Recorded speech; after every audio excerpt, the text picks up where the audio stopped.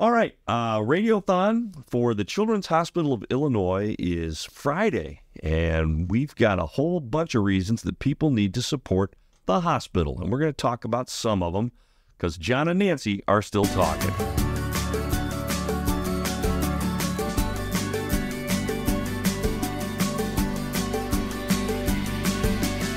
All right, joining us today, two of our longtime Radiothon friends, Jeff and Sue Ruskuski, who are back again. You guys are gluttons for punishment. Thanks for coming back and having me back. We always love coming back. So this will be year 22 of the Radiothon. I have met so many people over the last, 22 years that are in situations with their kids that run the gamut from everything. But your story was always so interesting because your boys were hit with something that not very many people understand, right? And not many people get a grip on. Give me a little bit of an idea of what they have and what they're going through. So they were officially diagnosed about 3 years ago. They're 15 and 14 now with something that's a defect in a gene called the WWOX gene. So it's called worry syndrome. And it's kind of ever evolving. There's kind of at least known 200, 300 cases in the world. So it's, very rare. It's definitely, part of the very rare diseases. And so it started for both of them when they were very little with some intractable, very difficult to stop, seizures. And then from there, it kind of transitioned to some pretty severe global development delays. And as they've gotten older, a lot of respiratory issues and things like that. Yeah, a lot to keep track of. Sue, was that how much more difficult is that to have something where it's 1 of 300 in the world? It is difficult. We do have a nice group that we talk to on the internet and things like that. But yeah, it is hard when you see other children who, are, possibly in the hospital and nobody really knows what it is, and the doctors, hadn't learned much about it either. So it's just so new and fresh. But again, it's been around for 10 years that they've started. Less. Yeah, a little less is between when they officially discovered that it's a gene that could cause these kind of neurodevelopmental issues. That's really something. Yeah. And it's such a different path than known diseases, which are serious and are awful and all those things, but at least there's a protocol, right? Right. And they're still working this one out. Yes. Yes, they are. So I know that you've had a long-term relationship with Children's Hospital. The boys were born at Children's? One was not. Okay. Yeah. So you're starting right out of the gate with Children's Hospital here in Peoria, and how were they trying to figure out exactly what was going on with your kids? They did a great job. It's obviously a big mystery, and so, there's a lot of, specialists here at the Children's Hospital, and so, they exhausted everything they could do here, and then ultimately, they had some, partnerships that they still do. So we went to the Mayo Clinic once, and ultimately even flew out to the National Institute of Health once, but, primarily most things had thankfully been able to be done right here in our backyard, because while things have stabilized over the years, we had a lot of years in the early times where they were in and out of the hospital quite a bit, and we needed a lot of, time with our specialists. And we were always very thankful that was, right in our backyard versus having to travel to Chicago, St. Louis, et cetera. And so, and it's 24-hour-a-day care, right? That's, you guys are just on it all the time. So yes. That's not only stressful and anxiety laden, but just physically exhausting too. Can be. And I know that here at Children's Hospital of Illinois, they began a program called Almost Home Kids, which is basically a facility to help families like yours to do what? To get a break, to get additional care, all of that? Yeah, so there's a lot of families, if something's new to their family and to their child, for instance, for us, having Gabe have a tracheotomy, which was in his throat, to allow to come down into his airway. And that was something that was new to us. So it was created from a stoma. And so many people don't understand how to work with these type of things, the equipment, just, cleaning things for the stoma. So it is hard for parents to at first like acknowledge that they have something that's changed and it's very complex. And then secondarily, they have to learn how to do it. So how they learn that is they transition from the hospital over to Almost Home Kids so they can learn how to do these things and to feel adequate. And it is a long, like usually it's about 6 weeks is what patients have been doing with their families. And then they can go home and feel comfortable and know what they're doing. And you recently just had to do this. You did a little bit longer stay transitional care, and you were educated on how to help your son. Yes, we did. I think we were about 2 months out, so about 8 weeks, and it was great. We felt very confident when we came home. That's so important, so that was really important. Yeah. And we had people to outreach after. So if we had any questions, we also had a book that they gave us. Okay. Because we did have to do some, some tests to see, okay, are we adequate? Do we know exactly what we're, going up against, and are we comfortable? And we felt that way when we did leave, and that was just so wonderful. I was trying to remember the time frame on this though, but it seems like, Almost Home Kids is relatively new. I mean, it's a new facility. Were you guys instrumental at all at kind of bringing that service here? Did you know about it? We did. So we were introduced to Almost Home Kids. So Peoria is the first kind of its kind where, the way I like to describe it when it came here 5 years ago, it was kind of the hopes and wishes of the original two places up in Chicago. If we could have a template and build it from the ground up, what would we make sure was there? And so, Peoria is the place that had that very first facility of that type. So it's up in Naperville and in downtown Chicago. And I don't know exactly how many years it's been there, but I think, 10 to 15 plus. And you're talking about the one in Chicago. Yeah. And we were first introduced to it after Gabe's, very first hospitalization when he was 3. And again, he's 14 now. Yeah. So, it's been up there for a good period of time. And we used it a couple times when the boys were younger for respite, which essentially means, Sue and I are both podiatrists. We have a yearly medical conference in Chicago. We don't have people necessarily, it's got to be trained nurses. Right. You need care, right? Yeah. And so when we needed to go out of town for something like that, we needed a place where they could go. And so we took them up to Naperville. They stayed there a few times while we went to those meetings. And it was crazy because I remember telling them after we had such a wonderful experience up there that, boy, this would be pretty awesome if we could get those with us. Yeah. And they had actually made mention. Wheels were turning. There you go.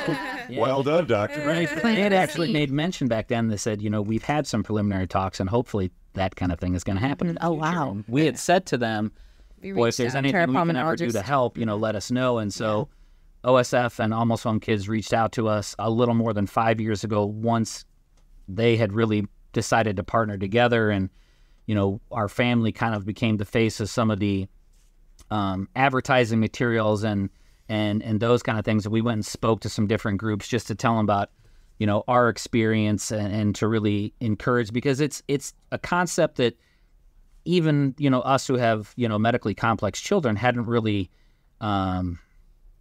understood fully until you're there. And once you're there and you really see how it functions, it truly is an amazing concept, an amazing place. The respite is so important. And it does, the name is purposeful, Almost Home Kids, is that not just because they're trying to get you almost home, but they're trying to create an environment that is really like the home for the child. It's just been proven that, doing therapies and interactions, all those things, the kids learn better and learn more. It's just a different type of environment there than what you have, in the hospital when, you're acutely sick. And I can't imagine the stress that involves as a mother and so having the backup of the nurses there. Well, first of all, just the amazing care that they get, but then knowing that you're educated and you feel confident going home and that you always have somebody to call at 24/7. Yes. That must be just lifting. Such a relief. Such a relief. Yeah, it really was. And most communities don't get that. I mean, we're really fortunate. true. So you say there's 3 of these. We've got one of them, and how about that? Now, you're both doctors. So you're going to have a pretty good idea of the terminology, of some of the things that they're talking to you about with this care, but are they able to convey that to, like a lay person like me, if my kids were in this world of hurt? I mean, are they able to speak the King's English so I can just understand all this stuff? I really think they do. I mean, they do a great job. And we even told them from the beginning that, listen, just because we're physicians, we deal with foot and ankle problems. Right. So all these new respiratory things, I mean, don't feel like you're, talking to us inappropriately if you're giving to us in basic language. We want to make sure, and this is our child, we want to make sure that we're learning as comfortable as can be. And honestly, the transitional care piece is kind of the major focus, with respite being very important. And after, what happened to us last year, Gabe ultimately went into respiratory failure, and he spent 6 months out of the house. He was, in the hospital from September through end of January, stabilizing him, and then, getting the tracheotomy. And then we spent about 2 months at Almost Home Kids. And truly, that's where I really, and Sue too, we truly experienced, how important this really is, because they made sure, that we were well prepared. And it was probably 3 or 4 weeks after we went home that he developed a plug one day in his trach, and we had to make an emergency change right there. And we handled it fine. I'm not saying it wasn't a little bit stressful. Sure. We did, but we handled it because we were prepared. That's the point, right? The point is to make sure that, parents and kids have the safest and best transition home as possible. Decrease the chance that you end up back in the hospital in an emergency situation or other kind of things. And how is that getting that list of stuff that could happen from them? And that's got to be... Yeah, so they do, they put you in a position where you're going to have a plan, and they're going to watch you. They're not going to get involved. They're not going to intervene. They're going to watch you. And then they'll tell you, okay, this is what you did wrong. This is what you have to fix, and this is how you can do it. So they're pretty masterminds, and they, you come home with this lovely book with everything possible. You really don't have to be that concerned. I mean, you have to be concerned, but not to the point where you think it's not going to happen. And how's Gabe today? Like, great. Gotten kind of through that transitional period. And he is like, his eyes, he's like, his eye gaze before was very just like stoic. Now he's like looking around, tracking the room. He smiles. He, just seems like he's relaxed. He's not working hard. You're not looking at his lungs. And isn't that the big deal of relaxation, where you just, oh my gosh, he's comfortable, and that's what matters. We did the right thing. That's we really did. With all the issues they had, it was not an easy decision, as we were trying to figure out what to do when his condition was worsening. And, we're really glad that we ultimately made the decisions we did with the help of our, care team and those kind of things, because he truly has done much better. He's, gained weight. He's very comfortable now. That's and, team game. When we see him, right, when we were seeing him day after day for so long, I don't even know that we truly realized how hard he was working, because we kind of just seen his baseline for so long. And, now seeing this new baseline, it's like, wow, buddy, you look so comfortable. So that makes your heart a little bit beat a little easier. Sure. We're talking with Jeff and Sue Ruskowski, and we're getting ready for our OSF Healthcare Children's Hospital of Illinois Radiothon this Friday. You guys have been so generous and are always so generous with sharing your family with everybody. It's not an easy walk back into those times, or even forward sometimes for you guys. And I know people listening who have kids who are in similar situations are going, thank goodness there's this place over here that can help my kids. How does the money, like if people are donating to Almost Home Kids, where is that going? What is it doing? I mean, it goes to a variety of things. I mean, certainly it's kind of full service, different kinds of physical, occupational, music therapy. It's having equipment and supplies, for the children. I know they're working right now on a campaign to, do some things with, more of a centralized monitoring system for the kids. But, there's always, supplies and services that would need to be utilized by the families. Because, the reality is a lot of the families that utilize the service, life is pretty difficult with the amount that healthcare costs can kind of build up when you have, kids with this level of medical complexities and things like that too. And so, they really take care of everybody, regardless of insurance, financial situation, all that kind of stuff. I mean, everybody has a chance to, be over there and have their kids taking care of the same and help improve their situations. We've been doing our, we have the G&G Foundation, which is Garrett and Gabe. Mm-hmm. And so we started that where it's our second year of doing our annual golf. 1 year prior, 3 years now, that was before we had the foundation. Okay. And so last year we presented a check, and we will be presenting a check this week as well. So we're really excited for that. Yeah, that's great. We had about 50 more players. So we kind of maxed out on all the golf course areas. Excellent. And we also had people coming in just to have dinner and to see what was going on. Yeah. Congratulations. Yeah, congratulations. Yeah, And raising thank you money. guys. Well, listen, update on the kids is always great to hear. Update on the facility, continuing to care for everybody's kids, always great to hear. Check come from the golf outing, great to hear. Yeah. Loving that. Yes. And your time, especially to come in and share again your family with us. Thanks, you guys. Appreciate it. Happy to be here. Yeah, but like I was telling Jeff yesterday, I was like, it's not really a radiothon if the Ruskowskis aren't there anymore. So you Yeah, so you got to get it in before. have a certain amount of obligation to come back and see us every year after year after year, and we'll let you all know how it goes. And other than that, travel safely and enjoy the holidays, and great to see you. Yeah, Thank you. Thank you. Thank you for all you guys do. You bet. Thank you. You guys are the best.